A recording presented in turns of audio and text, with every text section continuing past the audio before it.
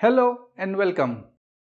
Gravitational acceleration can be included in a static analysis, but it may be a bit confusing for new users since parts should not move or accelerate in a static analysis.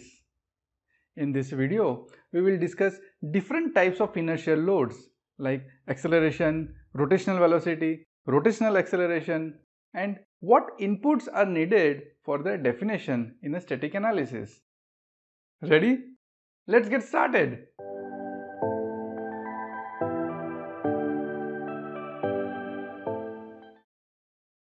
The material selection and definition of its properties is the first step of any finite element analysis.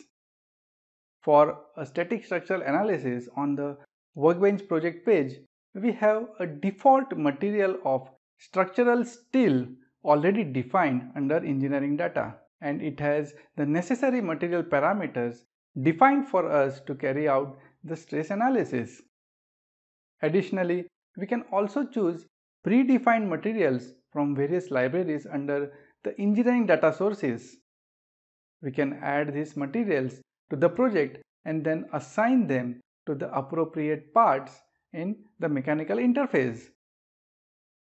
But what if we want to create our material? Do we need to define the value of every material parameter when creating any new material? Or is there a minimum set of material coefficients required to carry out a static structural analysis? For any new material, we need at least two material parameters, elastic modulus and Poisson's ratio, to perform static structural analysis. The elastic or Young's modulus characterizes the stiffness of a material when a force is applied to it.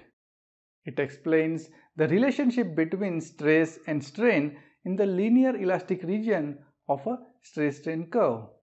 The modulus of elasticity is the slope of stress versus strain. The second important material parameter is Poisson's ratio.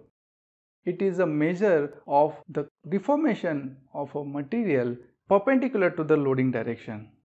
It can be defined as the ratio of transverse or lateral strain to the axial or longitudinal strain.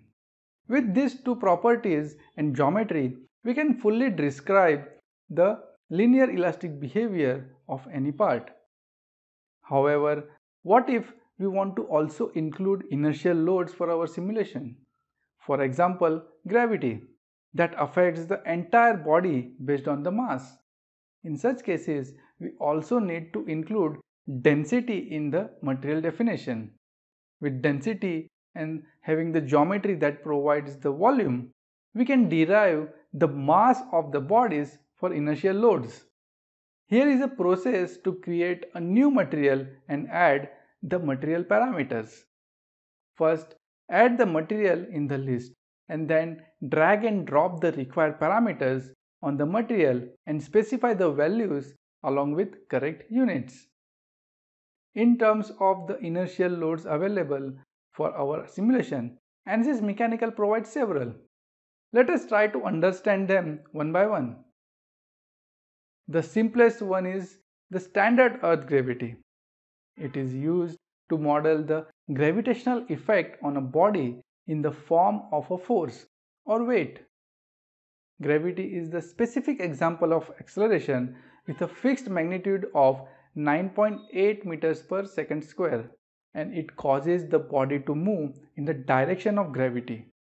The next one is acceleration, to define an arbitrary acceleration field for a structure.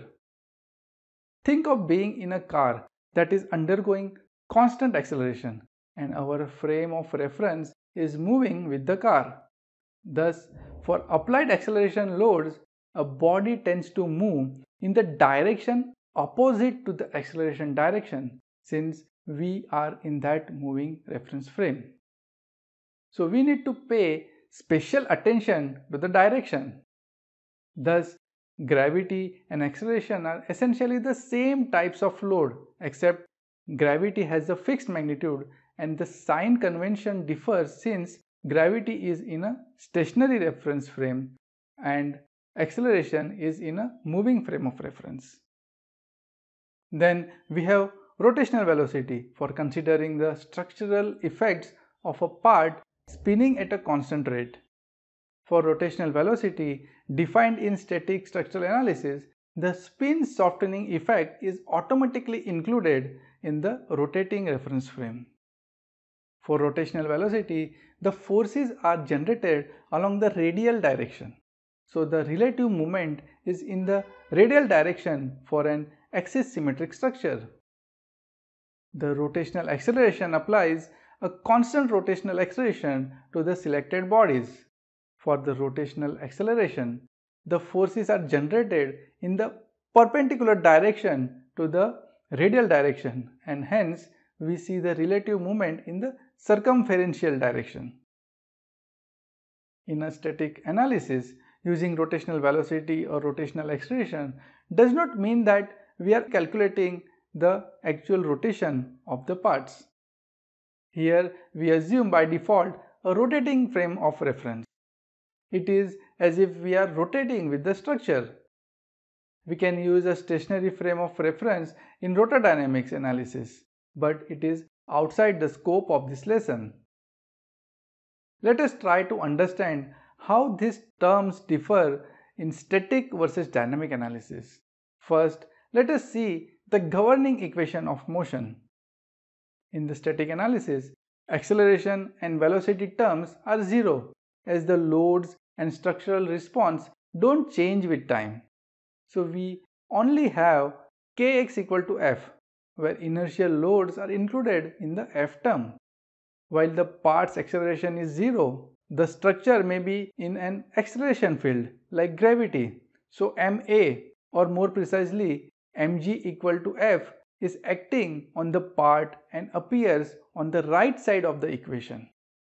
Therefore, in a static analysis, inertial loads are treated as loading or part of f. In the static analysis, we will not calculate a part actually moving. In cases of acceleration, rotational velocity or rotational acceleration, we should know that we are interpreting the results in a moving frame of reference. Let's now consider dynamic analysis.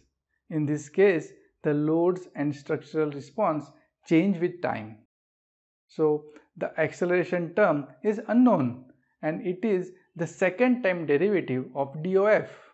Dynamic analyses are used to include and calculate these inertial effects, meaning that the contribution mx double dot is unknown and may change with time. Unlike inertial loads, we can't treat this term as known force. So that is why it remains on the left side of the equation and is calculated by the solver. We can think of this like a ball hitting a bat. The ball may start with a constant acceleration, but contact with the bat will change the magnitude and direction of the ball's acceleration, which needs to be computed by the solver. With this understanding, let us perform a simple static analysis. For this lesson, we have the geometry of a very simplified wind turbine blade to illustrate the concepts of inertial loads. We simplified the geometry for demonstration purposes, as the actual assembly are more complex and can have dozens to hundreds of parts with contact. The wind turbine would be attached to a shaft, which is not modeled here, and a fixed support is applied to the wind turbine as an approximation. Then a rotational velocity of 1.5 radians per second is applied. We assume a rotating frame of reference when reviewing the results. Imagine that we are rotating with the turbine blade. So let's proceed with this example. First, drag and drop static structural system on the project page. Then right-click on the geometry cell, import geometry, browse and pick the file named rotor blade scdoc. Then double-click on the model cell to open Ansys Mechanical. We will set the units to metric mm/kg newtons for this simulation. If we expand the geometry, we can see the material for the blade is structural steel. We will keep it as is. Then go to Coordinate Systems. Right click, Insert Coordinate System. For this workshop, a cylindrical coordinate system will be defined so that the axial, circumferential and radial displacements can be reviewed after solving the case. In details of coordinate systems, change the type to cylindrical. Select the phase selection filter and select the end surface of the blade connecting to the shaft and click Apply. For the principal axis, choose axis as Z and define by global y-axis. Now the cylindrical coordinate system is defined. Let us generate the mesh. So for that, click on mesh. For the element size, specify 50 mm under the mesh details. Now right click on mesh and generate mesh. Now we will set up the model with boundary conditions and inertial load. First, right click on static structural, insert a fixed support. Pick the face selection filter and select the end surface of the blade. Click Apply for the geometry scoping to define the fixed support. Right click on static structural again and insert the inertial load of rotational velocity. Now pick the body selection filter. Select all geometry and click Apply. Then set the define by to components and set 1.5 radians per second for the y component. Now we are ready to solve the model. Right click on solution and solve. As the solution is done, let's first check the stresses in the blade. Right click on the solution, insert stresses equivalent. Evaluate the results to view the stresses that developed on the blade. Now let's check the displacement. For that, right click on solution, insert directional deformation, choose x-axis. Here for the coordinate system, choose the cylindrical coordinate system that was created earlier. This will give us radial displacement. Repeat this for y and z direction to get circumferential and axial displacement respectively. We can hold the shift button and select the x, y and z directional deformations that we just inserted and then right click to rename based on definition. This will make it easier to identify each result object. Right click and evaluate all results to view all directional deformations. For a simple disk with rotational velocity, we may expect uniform radial motion, but deformation in this case is not purely radial since this is not an axis symmetric structure. Due to its geometric shape, the blades bend circumferentially in the rotating frame of reference. We also notice there is an out-of-plane deformation component too, due to the shape of the blades. So let's summarize the key learning points. Defining proper material properties is essential for carrying out a finite element analysis, of which the bare minimum are elastic modulus and Poisson's ratio. But if inertial loads are taken into consideration, the density also needs to be defined. We discussed various inertial loads including standard earth gravity, acceleration, rotational velocity and rotational acceleration, providing the foundation for our understanding of realistically representing inertial loads. Remember that some inertial loads may need to be interpreted in the context of a moving reference frame. We also discussed how the equation of motion varies for static and dynamic analysis. For static analysis, we assume acceleration and velocity terms as 0. So we are left with kx equal to f and the inertial loads are included in the f term. For dynamic analysis, acceleration is unknown and is defined as the second time derivative of DOF. I hope you found this video informative to understand the inertial loads.